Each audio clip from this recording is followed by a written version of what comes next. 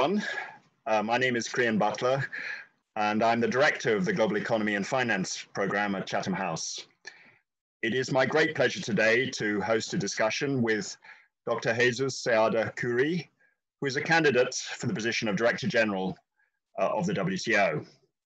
And this is the second in a series of such discussions that Chatham House is hosting with the WTO candidates. And I'm very pleased that this forms part of Chatham House's centenary celebrations. In its first 100 years, the Institute has been a strong and committed supporter of the rules-based international system. And we hope these discussions on the future leadership of the WTO can contribute in a small way to strengthening a critical part of that system. Dr. Seade has had an enormously distinguished career in international economic policy. He has led a number of critical trade negotiations, but also has experience in the IFIs and in academia. He was Mexico's ambassador to the GATT in the early 1990s, and then served as Deputy Director General, both in the GATT and in the successor organization, the WTO, at a critical stage in both the conclusion of the Uruguay round and then in the starting phase of its implementation. He is currently Undersecretary for North America in the Mexican Ministry of Foreign Affairs and has been the lead negotiator for Mexico on the US-Mexico-Canada trade agreement. He has also served as a senior advisor in the IMF, working on debt relief in particular. And alongside his work in the official sector, he has been a senior academic working in Hong Kong, Shenzhen, and Warwick University in the UK. Before we begin our discussion, I'd just like to make a few quick housekeeping points. This webinar is on the record and is being recorded. If you wish to tweet, please use the hashtag #CHEvents. And after an initial discussion of 20 minutes or so, we will move to a Q&A segment where my aim will be to ask people to put their questions if we have the time available. Alternatively, I will look at the questions as they come in and ask them myself. And if you would like to ask a question, please submit it through the Q&A function on the Zoom platform, not the chat function, or by raising your hand. Now, I'd be very grateful if everybody could keep their questions and comments as brief as possible, because we have a relatively short time of 45 minutes and we have a hard stop at 1700 hours UK time. Dr. Seade, thank you so much for sparing the time for being with us today. Perhaps I could start the discussion by asking you about your overarching philosophy on global trade. And it's very clear from the statement that you made to the WTO Council and in your press conference that you know the world trade system from the inside out. And you're very focused on bringing everyone together to find solutions to current challenges. But behind all of that, there is a key philosophy about what is this whole effort for? What is our goal? Is it free trade, fair trade, greater global growth? And given that view of what the goal is, how does it influence your vision for the future of the WTO? Okay, thank you very much, Creon. I'm really honored and delighted to be with you. I've had extensive interactions with Chatham House in the past in several ways. I will not go through that, but it's an honor to be invited to talk to you on your centenary, your anniversary. And let me also say that I have a deep attachment, and that's not just words, it relates to the question. I have a deep attachment to the UK. That's where I studied. I was extremely kind of delivered to my life as an academic in the UK. I taught for a number of years very successfully. I was doing very well. And all that really, I created a family in the UK. So all that really imprinted in me very much of your outlook on life. The UK, and if I may say, the European, although those two are not necessarily kosher to say together. For me, they are. The European way of looking at the world, which is very much an open society, and in particular, an open economy, but also a rules-based economy, a rules-based society, where, for example, there is a clear role for the government. It's not just the Adam Smith extreme of free-for-all, but a rules-based system. And I'm very much a believer. So coming to your question, my philosophy about the system that I would like to help create, I'll give you two complementary answers, two halves. The first one is mostly backward looking. The second is mostly forward looking.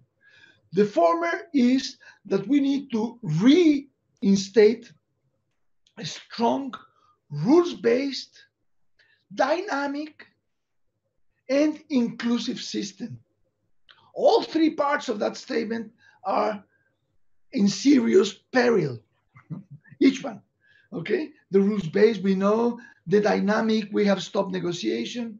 And the inclusive, well, let me just very briefly say, all the attention historically has been mostly on using the language of Wimbledon, I would call center court procedures. The negotiations between European Union and the Americas, now the UK and China and India, the main negotiations. Of course, those have to be done and dealt with and move forward. But we cannot leave out special areas of particular interest that are not captured, are not addressed by these center court processes. For example, when we completed the negotiations creating the World Trade Organization, after everybody had been to all the celebrations, after Marrakesh signature and everything else, the least developed countries, that's a category of 49 countries according to United Nations, which are the poorest countries in the world, began to say, hey, we cannot undertake all those commitments. And the response was, what are you talking about? This has been done and completed and agreed. But of course, they had not been part of it to sufficient extent. And to cut it short, I, as Deputy Director General, responsible for development as well as for international relations, lobbied, discussed with the big trade powers, and we agreed, they accepted to reopen the negotiations, which was very painful and very risky. We reopened the negotiations, and we had a successful stint of about 4 months that I chaired to develop special provisions for them. So that cannot happen again. Inclusive has to mean that you look at the interests and the needs of the least developed countries, the interests and the needs of the small, vulnerable economies, which are a very special kettle of fish, the small, the needs of landlocked countries, and so on and so forth. So that is a primary theme that I really would like to help countries recreate this rules-based, dynamic, and inclusive system. But at the same time, this doesn't tell us enough about where we're going, about the future. It only lays the groundwork, and it's very important, it's vital. But in terms of where we're going, I find that the world has continued to change.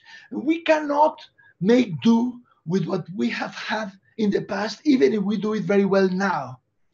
In particular, I think of issues like how can you develop and have satisfactory rules on trade without having enough on investment, which is increasingly part and parcel of the trade equation. And then all the tension in the world falls on anti-dumping and subsidies. But what about developing a stronger provisions that we begin to have on competition policy, as you have very strongly in any given country? In a country, you have a ministry doing trade and somebody doing investments, somebody doing competition. And also, you have somebody doing finance. In this world, we do have finance taken care of by the International Monetary Fund, by the World Bank, by the regional banks. But the connection with trade doesn't exist. In your country, the connection is done in something called the cabinet. You have the ministries, but you have the cabinet. And you have the boss on top in case of need. Internationally, we don't have that. So the only way to do it is to develop what I call a new multilateralism that begins to be more comprehensive, not only in the sense of being inclusive, but thematically. It begins to develop a vision on investment, on competition, and on the immensely important connection between trade and finance. So that's what I would leave it as the answer to this one. Well, thank you very much. You immediately raised some absolutely fascinating questions. I mean, if I could just follow from your last point, of course, in some ways, the G20 is meant to be the place where you bring all the different elements together. And indeed, you know, from 2010 onwards, there was a kind of framework for strong, sustainable, and balanced growth, which was meant to have all the different elements. You have all the international organizations, political leadership, and so on. So there's a need to do that, but at the same time, you know, and also actually in the past, as you'll know extremely well, the WTO there were those in Europe and who wanted the WTO to go into investment competition and so on. And it was more than the system could bear, basically, at the time, I think would be a way of looking at it. So I think your aspiration is absolute, you know, makes a great deal of sense. But there is a practical problem that the institution is struggling as it is now, even with the issues that are clearly within its remit. So the question is, you know, how does one sequence this effort? And you know, for example, one could use the example of the approach to the crisis at the moment in the dispute settlement area, or the lack of negotiations. How does one sequence tackling those problems versus this need for a broader approach? Of course, I was giving you my vision, my long-term vision. And I said the second part was the long-term vision. That's absolutely fair, yeah. One would hope to begin to go in a certain direction, but the priority on an immediate basis is the first part of what I said, repairing the vessel and giving it the due dynamics and the inclusiveness. That's absolutely central. What we need to do is to start with the first steps. And the first steps, as I said in my presentation to the authorities of trade at the WTO, is to, first of all, to deal with negotiations. We have had preciously little negotiations of enough significance since the creation of WTO, 26 years. We've had some important but very narrow on trade facilitation, on banning export subsidies in agriculture, but they're very narrow, important. But by and large, the negotiation machine has essentially stopped. We need to restart it. That's not something you do like when you switch the lights on. That's not something you can do that way. It's more like regaining momentum by a person on the track. You have to take a first step, then 2 in the same time as the first, and then 5, and then you're running and you're moving in a satisfactory way. So what we need is to press on with the negotiations now on the way, and I hope to contribute to pressing on. There's been continuing grandstanding on the negotiations on the way on fisheries. We have to complete those very quickly within the time expected, which is end of the year. There are other negotiations being done not multilaterally but plurilaterally, so a group of countries, but it's not a dozen countries, it's 50 and 90, so very massive negotiations that I'm very much supportive of, as long as they are open and have a kind of multilateral spirit to them. And we have those on the way on facilitation of investment, on regulation domestically in relation to services, on electronic trade, that the COVID has shown us how vital it is. It's central to the future, and it doesn't exist in the agreements in the WTO. So I want to contribute to moving forward as well as we can with those, so that we can in parallel begin to discuss what negotiations we can launch next year. We have the big ministerial in June, in principle, in June 2021, the ministerial conference of the WTO that should happen every 2 years. And this one is coming after 4 years. So that creates additional pent-up pressure for achievement. So at that ministerial, we have to do well. And that includes launching new negotiations that have to include agriculture, because agriculture was never seen as an on-off achievement 26 years ago. It was a process that was started that has a mandate built in to continue, and it didn't. So the countries that have an export interest have every right to say, hey, where is this? So let's move on with agriculture, definitely. I hope that we can begin to respond to the claim by everybody in High Street and in every street in our countries for protecting better than the environment. By High Street, I mean the common people, not the trade specialists. To respond to the environment. Environment and trade is a very tricky area. I will be very careful on what I would try to invite countries to address. Issues that can quickly fall into protectionism are better saved for, I don't know, later, if at all. But there's a lot that can be done, I'm sure, that is win-win or win-win-win-win-win 164 times for the membership. I believe that we need to engage in global warming and production and trade to look for opportunities for gain. So that is the negotiation machinery that I want to see moving from the first step in fisheries to the launching of important negotiations and other things, transparency and other things to come on board next year. Then in parallel, we have the dispute settlement system, the appellate body. That is fundamental. That was, when we created WTO, the crowning jewel. And it is now in complete disrepair. I am amazed that it is in disrepair because I have read every single statement by the United States, which is the country most dramatically complaining about the state of things. And the claims they make, are in many cases accepted by everybody else, including the European Union, which is the main counterpart on this. But they accept that many of the things that the United States claims are true. Excessive behavior by the appellate body outside the limits set by the agreements. But at the same time, I find that nothing any of them says amounts to changing a comma in the agreements. So it should be doable to find a solution.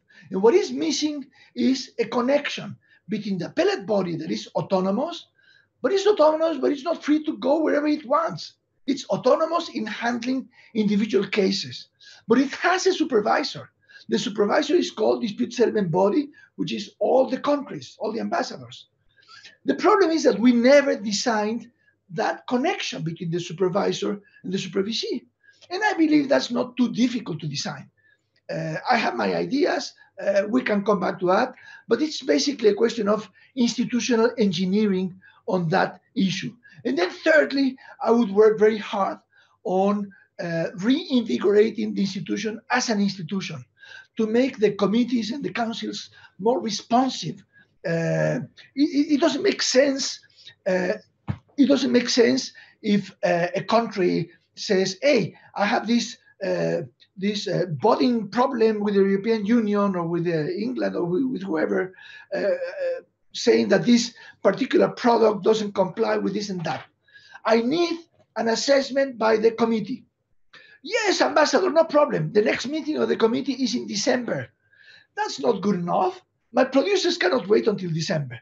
But I see no reason why we shouldn't be able to handle certain decisions by circulation, which I used to do in a beautifully efficient way in the International Monetary Fund, or by video conferencing, as we're doing now. So maybe we can say, okay, there'll be a special meeting on your issue 2 weeks from now at noon. So I hope to bring more efficiency, perhaps to work with the members to shorten the length spent on dispute resolution, which is too long. In the US-Mexico-Canada agreement we just finished, one thing that filled me with pride was that at Mexico's proposal, at my proposal, we cut by 1 whole year the duration of a typical panel, from 2.5 years to 1.5 years in that context. So we can do things of that kind. Those are my 3 tracks: negotiations, appellate body, and efficiency in different senses. Thank you very much. I mean, it's fascinating. There's a kind of, it's like you envisage a new normal for trade negotiations in the future, using technology, I guess, in a way. And it also struck me when you were talking about the relationship between the dispute settlement body and the appellate body itself. I mean, there are similarities when the UK first introduced operational autonomy for the central bank. There was a very real question about how you relate the role of Parliament in setting the mandate on the one hand to the independence of the institution itself. And it seems that there may be, in a number of areas, things that you could draw on in strengthening that element, if that indeed proves a solution. But perhaps I could come to one point that you've made in a number of the public appearances, which is about the experience you had in the 1990s around the conclusion of the Uruguay round, when in a way there were also a great many challenges, but also different strands and so on. And the key, it seemed to be, was to kind of create a political momentum and consensus to move forward. And from what you've said, this is a similar kind of challenging point, I guess, in a way. And I just wonder, is there anything you would draw from that experience of how the Uruguay round was concluded in terms of specifically getting this political momentum and consensus to move forward today, either things that you would do or things that you wouldn't do, having had that experience? Sure. Well, I find it very noticeable that at that time there was a tremendous amount of interest by the private sector. There was not 1 week when I or any ambassador of any kind of partially influential country delegation would not be visited by business people from Europe, from the UK, from America, from Asia. There was a very heavy involvement, and also by the political bodies. Euro parliamentarians came to my office many times.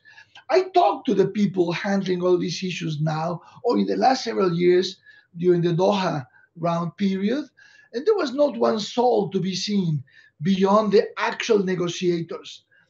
So this favorable wind has disappeared. I don't think you can do a lot to recreate it on an immediate basis, because we need pretty much immediate results now to address the problems, to begin to move forward. So we need to move forward in the absence of these favorable winds, using the flip side of the favorable winds, which is the scare that it has to create in your soul and mind, the fact that we are close to the edge, we're close to the brink, in the sense that there has already been a legal initiative in the United States to pull out of the WTO, and it didn't go anywhere. But you cannot exclude the possibility that things could get even worse, and things are already very bad. So I think on the basis of the very negative situation we have, with enough of an awareness of that situation, we can take the first steps forward out of the hole. But at the same time, we definitely have to start building those helpful constituencies to help us. Again, I mentioned the agreement that I just managed to complete with Ambassador Lighthizer in the United States and with Deputy Prime Minister Freeland in Canada. It was really extremely challenging for much of the time. It was being denounced by the whole of the opposition party. It was basically a political football. Everybody said this was not necessarily the most important priority. But we began to work in earnest with the private sector in the United States. The private sector in my country responded beautifully. We had a huge support, a very well-built structure, infrastructure, architecture of a whole private sector team to address issues of intellectual property or agriculture or rules. In each area, you had a whole team and the legal counsel for that team and so on and so forth. We worked with the American private sector, and it didn't take us all that much effort to have them incentivized into taking the same kind of approach with enormous vigor. So for the closing of that treaty, we had in the United States a private sector support network that included more than 300 business associations, not businesses, but business associations working together. I really think that we need to give more attention to, in the WTO, to links with the private sector, to the public eye, to arousing interest and arousing support from the public at large. I think that's as important as any of the several areas in negotiation. The public interest, that's to be awakened by the countries themselves.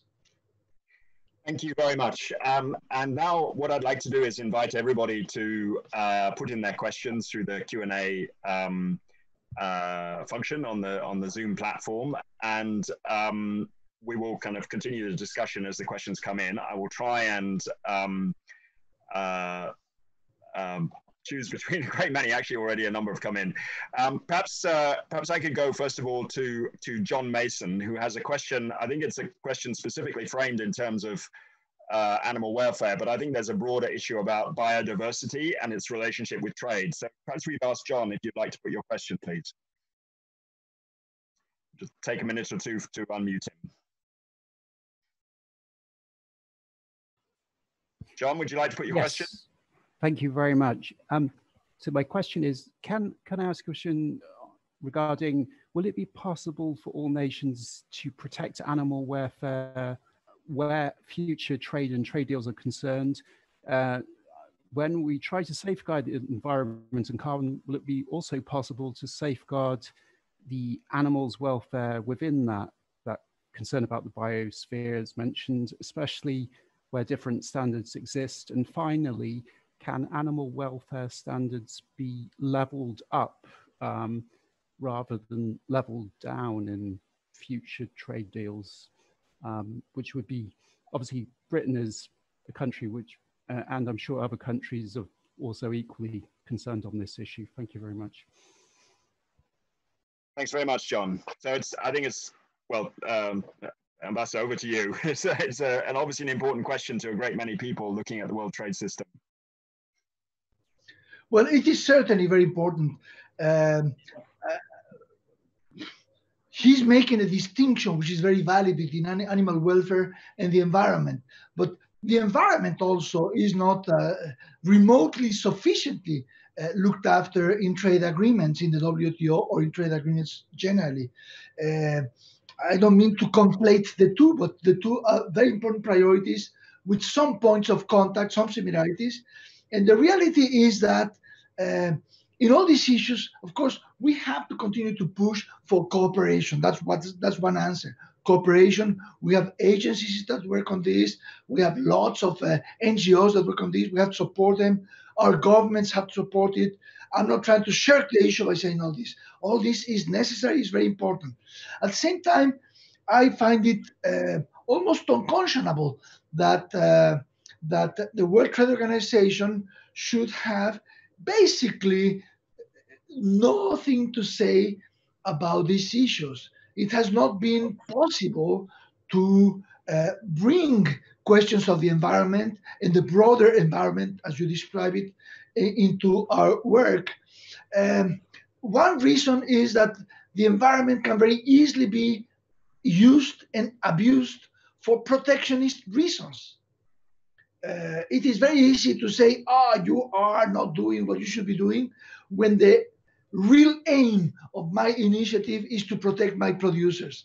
And that conflict between protectionism or fair trade or free trade and the environment has made us essentially freeze and not do anything. I really very much think the time has come when we cannot continue to ignore the environment completely in the WTO. We need to take it up. What we need to do is to identify areas, issues where it is possible to agree on, to negotiate. But the negotiations would be not so much the creation of potential to stop your trade because I say that you are not doing enough, but more creating space, policy space for positive incentives for governments to do the right thing. for governments to reward protection of the environment, for governments to reward animal welfare. So I believe that the time has come for cooperation. This is not something where we have anything going, and the WTO is a member-driven organization. So I could tell you anything, and it doesn't count for anything unless the countries agree to go in this direction. But in my sense, we have to start going in this direction on a cooperative win-win basis. Thank you. I mean, I think it highlights a broader issue, which is where, in a way, for the overall system to work, you not only need the things that are negotiated in the WTO, but you also need the appropriate national policies to go alongside that. So whether that's in this case of labor standards or protecting the environment or whatever. And so my question really is, how do you think from a WTO point of view you can handle this? Because, you know, if you try and draw everything into the WTO, the negotiation will fail. But at the same time, if countries don't complement the outcomes of WTO negotiations, it will also fail. So what is the solution to that challenge? No, I think you're right. And I remind you in my introduction, I said that my mentality of how the world should function well beyond the WTO is that we need open societies, socially open, economically open, free market, but at the same time with governments that have a clear role, with regulations that look for the good of all. So there are lots of things that governments should be doing. There are lots of things that governments didn't do in the 1990s and 2000s that were decades of excessive fascination with the free market. I am a free marketer myself. I believe in the free market. I would fight in the defense of open trade. But I recognize that when you have open trade, for example, you can have changes in the profile, the production profile of countries where some industries in your country begin to go down. And it is fine as long as other industries begin to go up. But it is not quite fine unless you internally help people in the sunset industries redesign themselves, re-education or whatever, redeployment and incentives to begin to expand in the industries, high technology, whatever it may be, where your country is in a more promising upswing. Well, the same applies to issues on the environment, to issues on animal welfare, to issues, for example, it is absolutely not surprising that the bulk of the benefits of globalization have gone to big firms. Okay? It's not surprising because technology is making transportation cheaper, technology is making information more universal. So you can be sitting in Argentina or in South Africa, and you know perfectly well what the Koreans can consume and at what price. And you feel envy that they can get something cheaper and good quality. So you begin to demand across the world. So the world begins to be a small place. And that makes it possible for the biggest firms to conquer the world. So that gives you the basis for the expansion of economic giants like Siemens or like General Motors or Toyota or whatever it may be. Well, and pharmaceuticals, of course, many in your country. Well, one problem there is that we have left the invisible hand to do all the work for the society. But there can also be assistance by the government, assisting small and medium enterprises. And that has been a common cry from Manhattan to London to Mexico to Hong Kong to everywhere. And so we need to develop policy space again, the term that I used before in relation to the environment. We need to develop policy space. That means agreeing that certain measures are not offensive, to the contrary, are encouraged to help, for example, in the example I'm giving you, small and medium enterprises, to help them gain scale, to help them do their financial borrowing collectively. So you might have some kind of intervention by government to enable syndicated borrowing by 50 small firms in a given sector who are going to pay much lower interest thanks to that.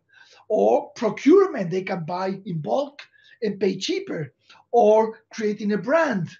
So you can do lots of things by having governments take a more proactive stance in supporting society in combination with international agreements. Not everything has to fall on the back of international agreements, as Creon says. That's very correct. But in any case, even international agreements have to start taking on board issues concerning the environment and animal welfare by all means. Thank you very much. Actually, that's a very good link to another question that we have from Ignacio Garcia Becerra. If we could, Ignacio Garcia Becerra, if we could open up and unmute Ignacio, please. Ignacio, would you like to put your question?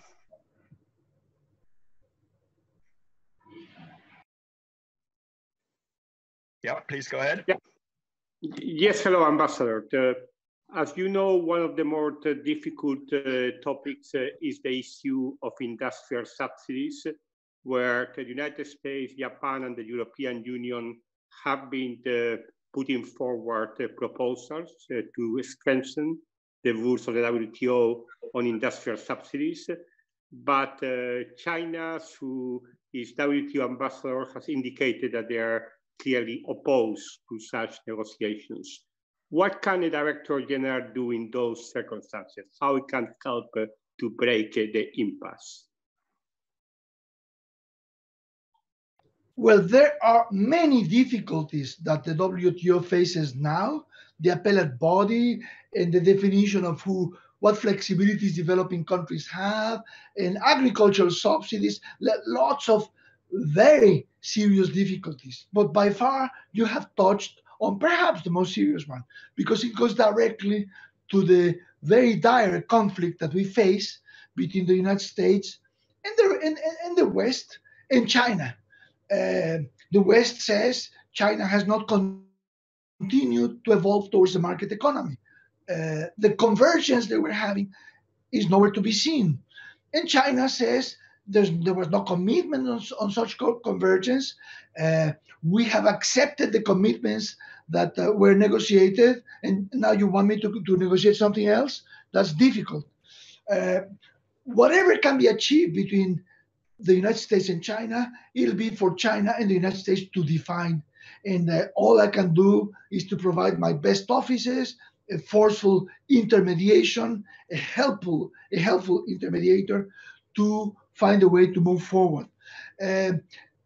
For a starter, one area that I think can be considered as helpful in this kind of area related to this is transparency, for example, not only in relation to industrial policies or subsidies, but also in relation to trade policies. That's very much a demand that Japan has separately placed on the table, enhanced transparency, and their transparency on investment policies that could be of interest to other countries. So I believe that transparency is a powerful agenda that could be embarked on, that could touch on some of these issues and could help the countries concerned to begin to find a way to move forward.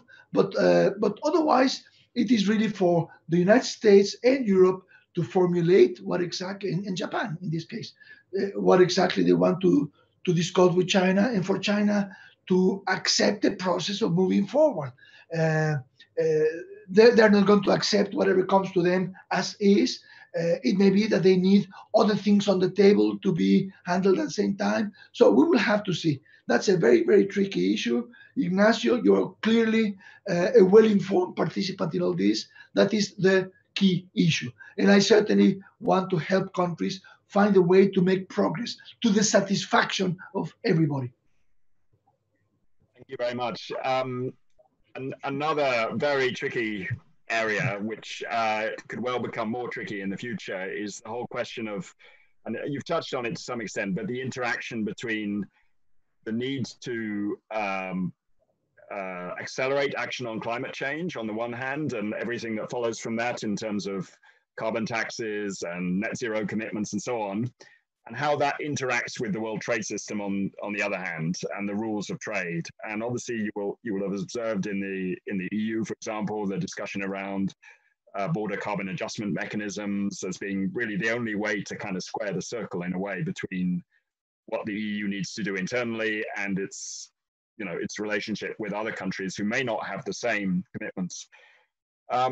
So how do you have a kind of view as to how this should be handled? Is it something that, I mean, it's not crystallized yet, but it looks like it will be a major issue in the next 2 or 3 years. Do you have a view as to how to handle that? Should we try and get ahead of the game or wait until it hits us and then tackle it at that stage?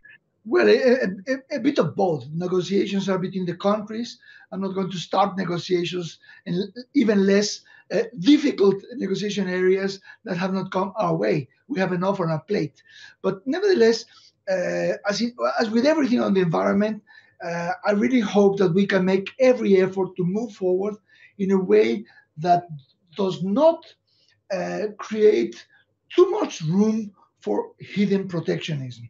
Carbon taxes, it very much depends on how you couch them, how you frame them, how you put them together. So will they apply equally to all your domestic consumption, or do they relate to trade? That would be a gigantic difference. If you are applying carbon taxes on everything your economy consumes, on a national treatment basis, affecting domestic and foreign supplies the same. It may be that foreign suppliers still have a grudge. It very much depends on the composition of trade, but that would be a very good start if it's something equitable. If it is something related to trade, it's a very different proposition. At the same time, carbon taxes, as an economist, I always think of taxes being positive or negative, and the effect of a price distortion in the opposite direction can be exactly the flip side of a tax, both in terms of revenue and in terms of the incentive for the economy. So it could be that your carbon taxes are exclusively punishing traders, in which case there will be much more room for people to not accept it. Or it could be that, for example, you create a commitment or a rule that a country is going to utilize carbon incentives, carbon price signals that will on balance be neutral. So your trade that comes in that is relatively harmful faces a certain carbon tax. And in exchange, you are bound to lower trade barriers to trade that is relatively well behaved on the carbon question. So if you do something like that, you are not creating an anti-trade bias, you are creating an anti-carbon footprint bias.